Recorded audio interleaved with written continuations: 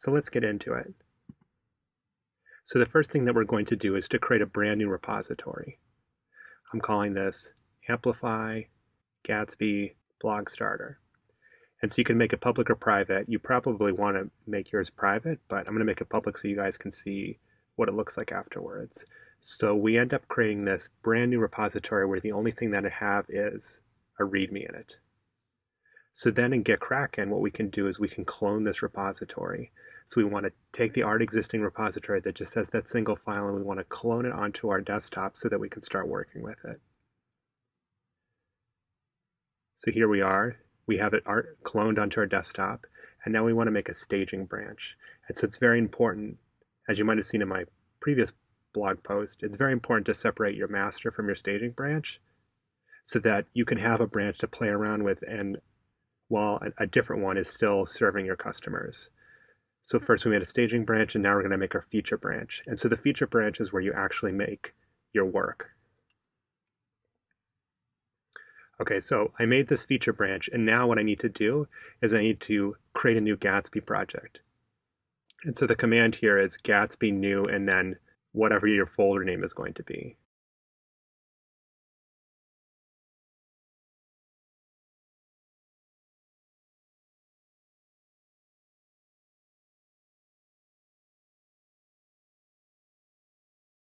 Okay, so now that I'm in my dev folder, I can first go into the Amplify folder, and I can type Command-Shift period, and this will show all the files, both hidden and non-hidden, in the folder. So I want to copy everything except for the Git folder that's there, because I already have the Git folder that we created in our new repository. And so now I am copying all of the files over from the starter project over into our Git repository.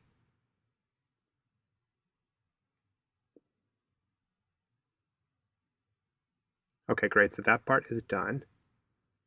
And so we can see that there are a ton of new files that are unstaged and in our feature branch. And so this is exactly what we want. And so we can just go ahead and make a commit here with all of those new files created from the starter project. And so now we can push this to GitHub too. So now we have our staging and our feature branch all pushed up to GitHub. And so now what I want to do is actually see whether the starter project works. So I go into my cloned project, and first I do an Npm install. And so what this will do is it will look through the package.json file. It will take all of the different dependencies and it will install them into a folder called node modules in my project.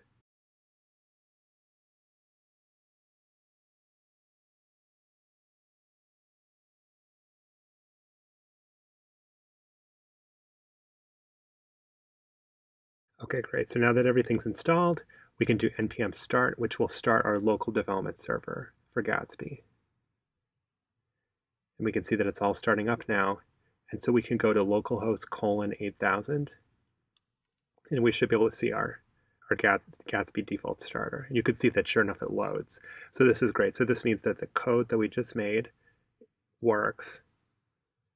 And we can just double check that nothing changed. You can see that now we have a package lock, and this will make sure all the dependencies are locked on any installation, any place that you install this. So we should commit this file to this feature branch. So we commit it, and then we can push it up to GitHub. So now that we have our feature branch that's ready to go, we can create a pull request from our feature branch onto staging. So we can go back to GitHub. We can make sure that we're going from our feature branch onto our staging. And then we can create the pull request. Okay, great. So the pull request has been made. And so now we need to merge the pull request. And we should make sure that we do a squash and merge, because that will take those two commits that we made on the feature branch and squash them down onto a single commit that gets applied to staging. So once that's been done, we can then delete the branch on GitHub. We can then do a fetch all in GitKraken, which will get the new commit that was made onto staging.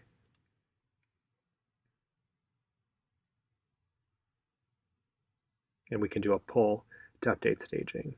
So now that we're on a staging branch, we can delete the local branch for the feature that we created because it's already been merged in, so we don't need it anymore. So now the next thing we want to do is make a merge from staging down onto master, so we can have a working master as well.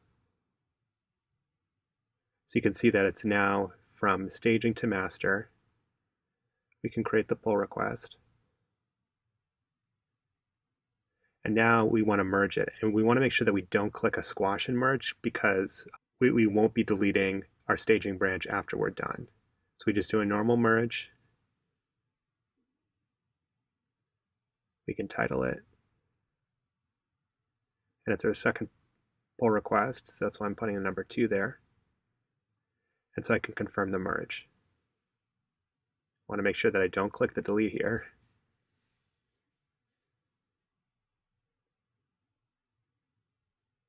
And great, so you can see that there is now the commit that we made on staging is now merged onto master.